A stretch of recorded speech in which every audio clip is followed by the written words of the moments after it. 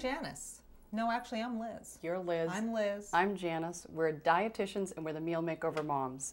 We're going to show you how to make pulled pork primavera sandwiches. You don't even know the name of the recipe. We've been doing a lot of this. Okay. We really want to help you guys cook a healthier dinner, a lunch, a breakfast, snacks for your family. And this is an excellent recipe because it's so easy. Pulled pork primavera sandwiches. It's made in the slow cooker. You put it in the morning, program your slow cooker, and walk away. That's what I like, the walking away part. And then you Yes. come home and it smells great.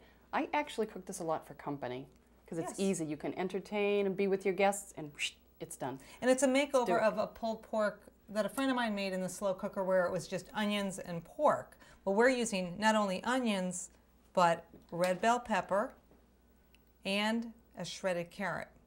So we've got a lot of good nutrition cooking in this slow cooker. And we're using pork loin, very lean. So we've got 2 pounds of pork loin. 2 pounds. Yeah. Right in your slow cooker. And then we're just going to add an onion. And we just chopped that onion up, diced it up. This is all going to cook down. The red pepper. We love red peppers. You know, all peppers start out green, and some of them turn red, some turn orange, depends on the variety, the longer you leave them on the vine. And now we have our shredded carrot. And those bell peppers are a great source of vitamin C. You thought it was just oranges. Yeah, vitamin A as well. Red peppers have vitamin A, vitamin C. They're chock full of great nutrition. And they now, just cook down. Yeah, we've got barbecue sauce. We're just using an all-natural barbecue sauce, 12-ounce jar. We're not going to add it all. We'll add maybe 3/4, and then at the end we'll top it off with the rest, just so those flavors really pop. We're going to cover this.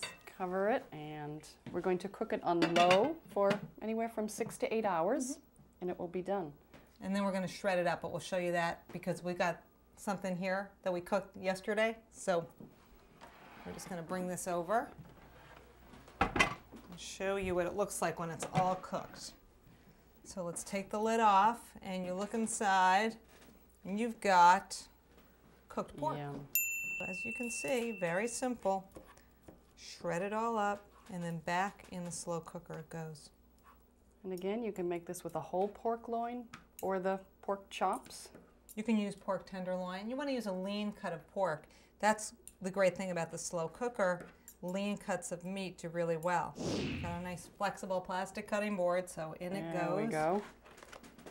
Oh, that's right.